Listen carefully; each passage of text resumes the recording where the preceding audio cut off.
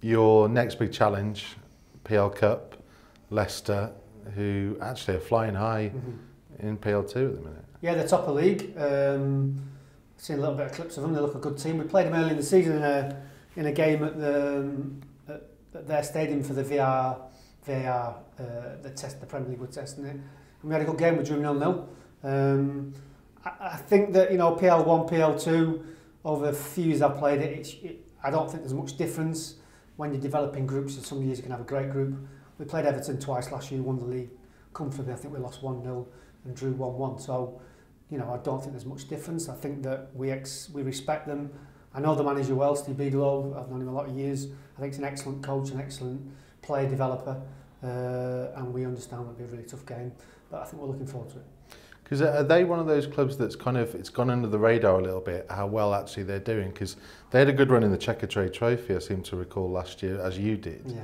And as I say, with them being at the top of a division that includes some of the big boys, they're clearly doing something right. I think, you know, you've got Ben Chilwell, who's around the first team a lot, who looks a really good player in the 21s for England. So, you know, I think that, like I said before, I know Steve well. His teams are always very hard-working.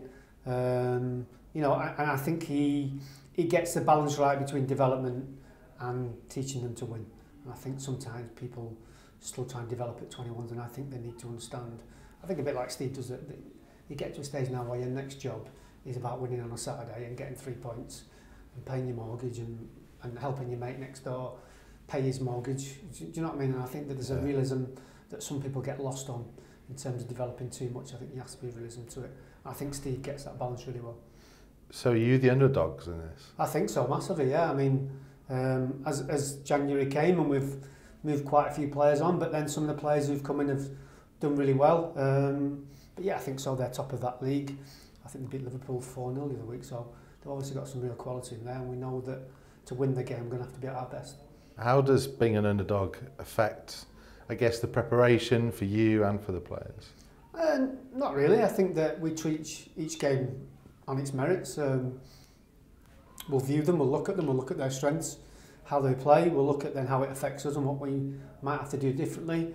Over the last few weeks, you know, we talk about systems, we've gone a bit more 4-4-2 because Niall's back and Benny's really doing really well. So rather than just playing one of them and flipping it around, we've gone, no, actually, let's change it and let's get them both in. And they've created a good relationship between them.